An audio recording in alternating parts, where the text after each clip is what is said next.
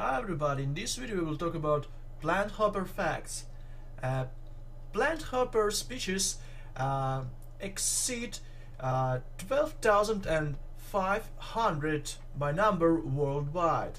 Planthopper name comes from their remarkable resemblance to leaves and other plants of their environment, and from the fact that they often hop for quick transportation in a similar way to that of grasshoppers. However, planthoppers generally walk very slowly so as not to attract attention.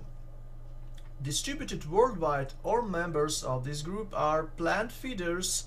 However, surprisingly few are considered pests.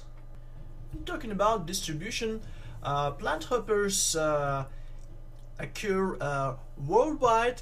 However, the Afro and neotropical regions are especially rich in numbers of the species. Planthoppers usually have from 1 to 3 generations per year.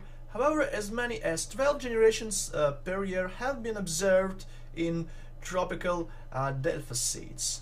Planthoppers are often vectors for plant diseases, especially phytoplasmas, which live in the phloem of plants and can be transmitted by planthoppers when feeding. And that's basically it for this short video about planthopper facts.